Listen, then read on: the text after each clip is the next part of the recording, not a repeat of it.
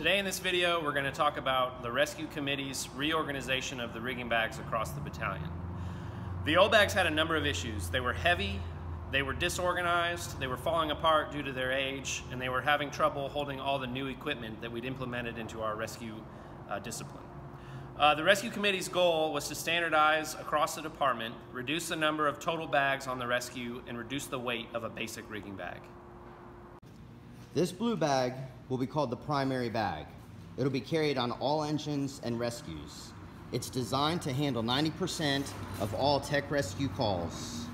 The inventory has been modified for efficiency and is low weight, weighing in at 20 pounds, making it easy for greenbelt access and mile hikes. It can be carried as a backpack or as a suitcase.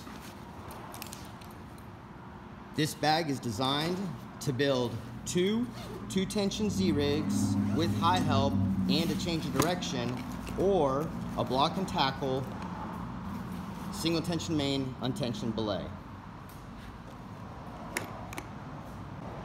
The primary bag inventory will consist of 2 blue 15-foot pieces of webbing, 2 red 20-foot pieces of webbing, 10 oval carabiners, 2 single omni blocks, 2 double omni blocks, 2 single Prusik mining pulleys, 1 ASAP, 2 rescue senders, 1 anchor strap, 1 rigging plate, and 2 sets of Prusiks.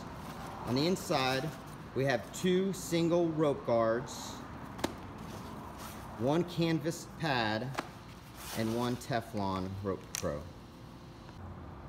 The red bag is called the Advanced Rigging Bag. It will be carried only on rescues.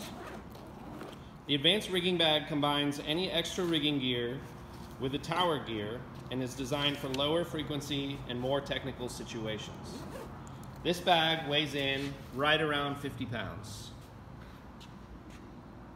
The Advanced Rigging Bag's inventory consists of 1 Aztec, 2 Y-lanyard lobster claws, 1 knot passing pulley, 2 orange or yellow 30-foot pieces of webbing, 1 anchor strap, 6 oval carabiners, 3 extra large carabiners, 2 Prusik-minded double pulleys, 2 cable anchor straps, 1 large canvas pad, 1 large Teflon pad, 1 tri-link, 1 RF monitor, 2 Petzl Grions,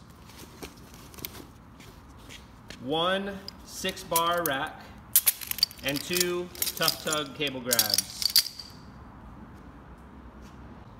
Every unit has a standard inventory of 3 rope bags and 4 ASAPs. In addition to the ASAP in the primary bag, every rope bag now has been paired with an ASAP. This creates a rope access bag for easy facilitation of an ascending, descending system when combined with a personal rope.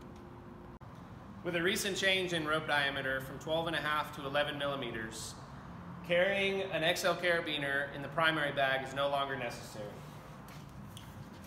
As you can see, running a muncher through an oval carabiner is a smooth and acceptable operation.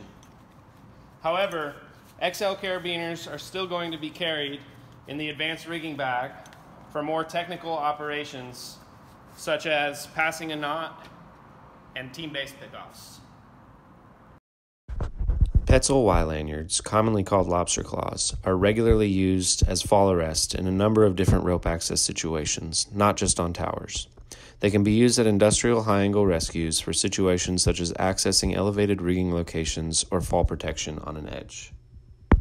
The Petzl Grion has many rigging applications, such as being built to function as a releasable anchor. Radio frequency monitors could be needed at numerous high-angle rescue locations. As you can see in the picture, it is becoming more common for RF antennas to be placed on high-rises, bridges, water towers, and more.